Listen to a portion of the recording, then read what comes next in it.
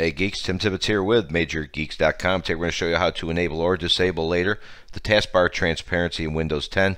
It's actually got some weird name now, acrylic something or other. There's no settings to change the transparency, but this is how it looks. So it kind of can give you a little more screen real estate, and people seem pretty interested in it. So let me show you how to do it.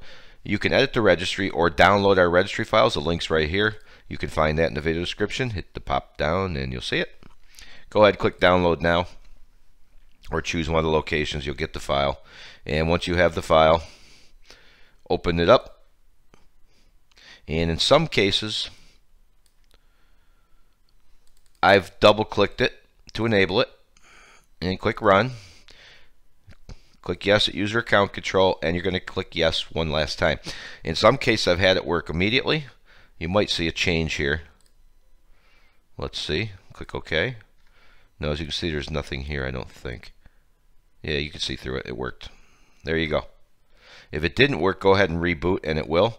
I was actually trying it earlier. This is take 2 of the video because it didn't work the first time. Why? I don't know. Sometimes you think you know everything, and you don't know nothing. There we go. We'll hit that disable and click OK again. And as you can see, we need to reboot. So there you go. No way of knowing for sure how or why. But now let's take a look at the registry way of doing things in case you like to do things the hard way. I'm guilty of that myself quite a bit. And here's a nice thing about it. It's really not that hard to do.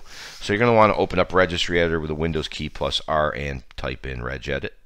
Click Enter or click on OK, whichever you want.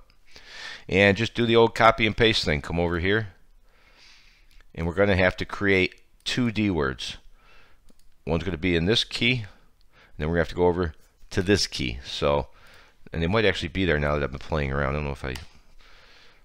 There is your current version. Explorer Advanced. There's Explorer. There's Advanced. So we want to be right there at the Advanced, and we want to use a new D word 32-bit value and confirm both D words, the value data is 1 to enable or 2 to disable. So right click, new, D word 32-bit value, Control V for the first one, use OLED taskbar transparency. Double click that, change that to a 1 to enable it, and you're all set with that one. Let's get key number 2. Right there. Highlight that. And once again, clear this out. Use Control V. Hit enter, and we want to once again create a D word just like we did, except we're going to call it this name, and we're going to change the value data to 1. Right click, once again, new D word, 32-bit value, Control V, enter, double click, 1, all set. And again, you may need to reboot. Nope, that one worked. There you go.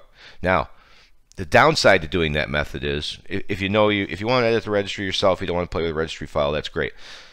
The downside is if you change your mind later and you want to come back, you're going to have to go to both of these keys you just created and delete them. So you'd have to go back where you were, right click, and then you'd have to delete it. So you'd have to do that twice.